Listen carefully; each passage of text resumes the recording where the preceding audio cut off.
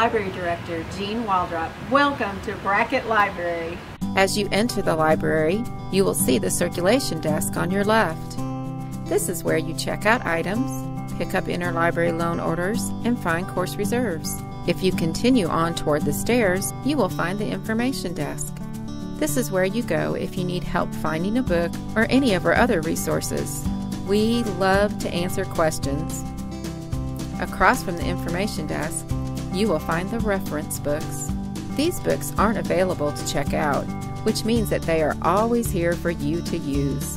Where are the rest of the books? They are upstairs.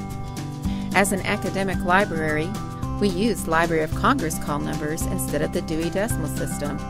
Need help finding a book? Remember, you can ask someone at the information desk. Are you here just to study? The second floor of the library is for quiet study. We have created some great places to settle in and study hard. Our group study rooms are first come, first serve, and are popular for working on group projects. Having trouble finding sources for a paper? You can schedule a consultation with your personal librarian through our website. Most research consultations are done here in the reference office. The library is home to some outside resources as well. The English department oversees the Writing Center on the first floor. You can schedule a time to meet with someone who will help with the organization of your paper, as well as citations and formatting. Right next to the Writing Center is the Media Center.